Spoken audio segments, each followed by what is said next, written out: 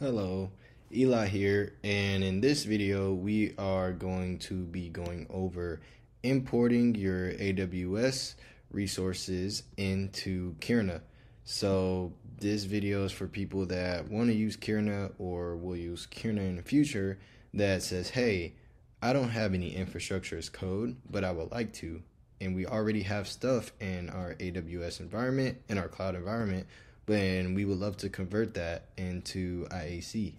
So here today, I'm going to show you how Kyrna can do that for you.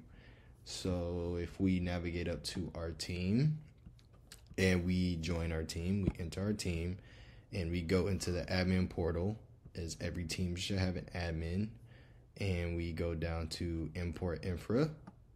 And what this does is then it'll give you the instructions to acquire the CSV. So the CSV or the JSON, because we support both of them, it gives you the instructions on how to extract or get that CSV from your cloud service provider, so you can then upload that into Kyrna and we can begin generating your infrastructure as code for you with no issue. So let's go back here. As you can see, it tells you how to do it with AWS Migration Hub, with the CSV export. It gives you those step-by-step instructions. I already have done it, so I'm going to upload mine. So let's go here, select files. Let me scroll down to mine. Let's click the small one. And here's my CSV. It'll give me the resources that I am importing. It'll ask, what repository do I want that code to be generated in? So it would be good to have a repository beforehand or an empty repository created so those resources can go in there. Or if you want to add it to an existing repository, you have more power to do so. And I'm going to click, let's click import test. Let's generate it, and from that point on, it begins generating, tracking your changes. In the meantime, I'm going to play a game.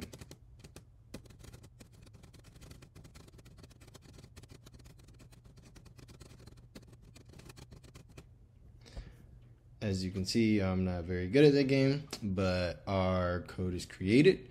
So I'm going to hit keep over all of the changes here. And there are some duplicates because I have created this before. So this will show you our live auto healing that can auto heal and change the actual resource names of those values so they aren't duplicated resources.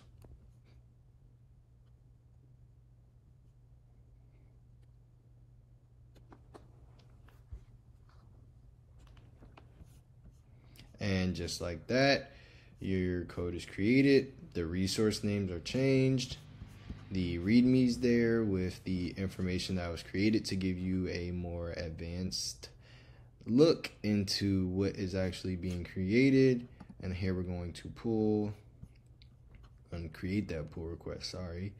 And now we are waiting for the merge, so we're going to merge, and then we're going to go back. And another thing that I want to go over while we're here is the fact that, okay, you may have all of these different resources in a repository, and you may not have a deep understanding of everything that is going on. So you might not know what this is. So let's say you don't know what an AWS instance is. Okay, so we can select that, right click it, hit show definition, and Kyrna will give you the actual definition or the explanation of what that resource is. So here it'll say we're providing an EC2 instance resource. This allows instances to be created, updated, and deleted.